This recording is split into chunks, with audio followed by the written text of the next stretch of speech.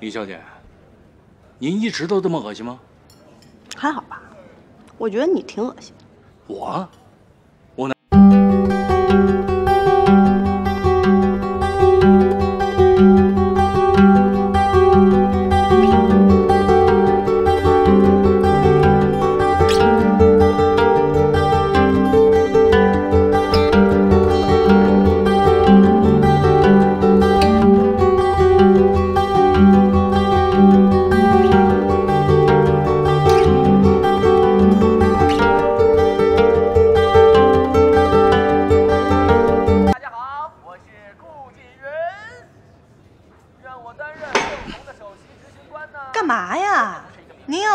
您就请先走，不要耽误您上亿的资产。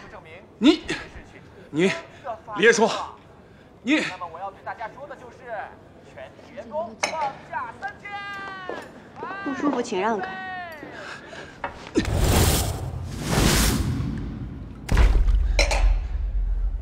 我看你是想钓金龟婿想疯了吧？啊！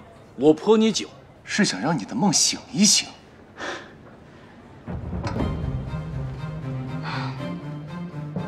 钓金龟婿，你背后电视上的那个男人，盛虹集团姓顾的，身价过亿的钻石王老五，那是我当年甩都甩不掉的男人。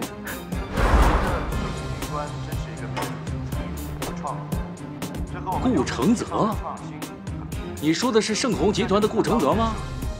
是你甩不掉的男人，简直信口雌黄，满嘴胡说。你这样的女人真是不要脸的！哎。 全世界的人都知道，顾承泽，他不喜欢女人的。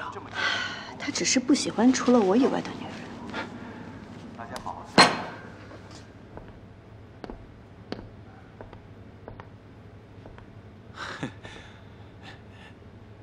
啊，你是顾承泽是吧？哎，顾先生，你来的正好。他刚才说你……你们说的话我都听见了。你们在公众场合诽谤我，我会依照法律程序。 起诉你们，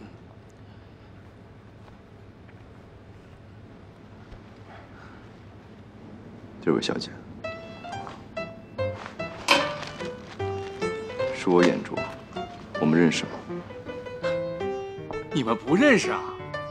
哎，李小姐，你倒是说句话呀！刚才不是挺能说的吗？啊，这位顾先生说人家不认识你了。哎呦，这天怎么突然间黑了呀？哦。 原来是有头牛在天上飞呀！这位小姐，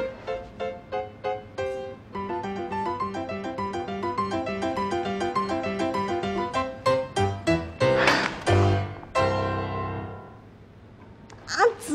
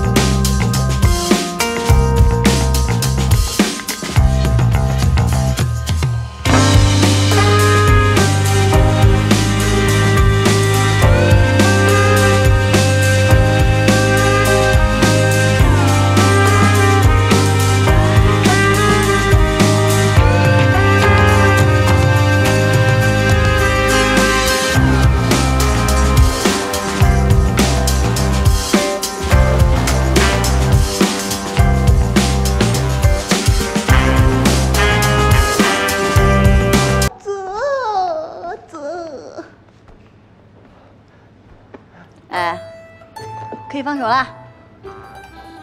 喂，顾先生，可以放手了。你要累死我！意志，你我的意志豆腐吃够了吧？你再这样我就喊了啊！我大喊了。4、顾6、7、顾8、9、真是！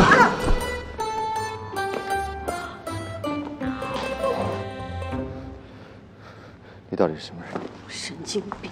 你要是再撒谎，怎样？追究法律责任啊？百家姓上我最讨厌的一个字就是“顾”字。你放心，我没空搭理你。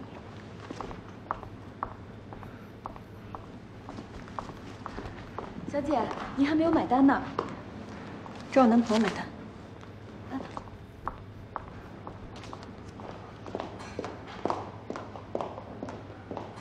顾先生你好，这是您女朋友的账单。她不是我女朋友。可是你们刚才还抱在一起啊！一共是2188元。什么？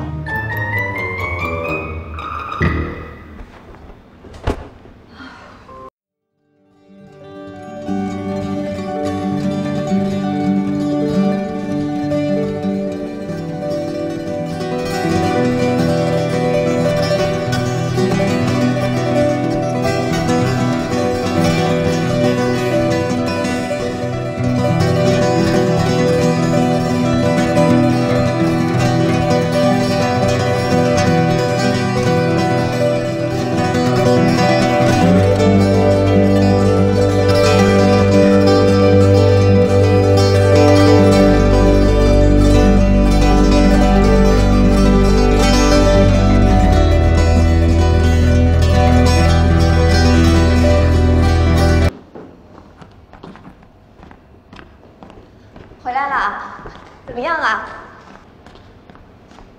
那位李先生还不错吧？听说是金融业的青年才俊，也不知道。我在跟你说话呢。不要再去发那份什么相亲 PPT 了，有那个力气把我当成商品到处投放，还不如好好打算打算自己，找好下一任买家。我这么做还不都是为了你啊，叶叔？你想想，你在国外那么多年，也没带个男性朋友回来。你知不知道女人是经不起岁月的折腾的？你年纪也不小了，连个男朋友都没有。夏姨啊，晏殊他不是没有男朋友，他连女朋友都没有，因为他实在太讨厌了。这儿没你什么事儿啊。晏殊啊，你的脾气可得改一改，不然就算夏姨手段再高明，把你怀里的包装出售出去，8成也得退货。韩君瑶，你疯了吧？夏姨啊，你看他这态度，我也是为了他好呀。晏殊啊，听你妈一句劝啊，赶紧找个男的把自己嫁了得了，不然总在别人家里蹭吃蹭喝的，难免要看别人眼色，到时候我怕你妈都受不了。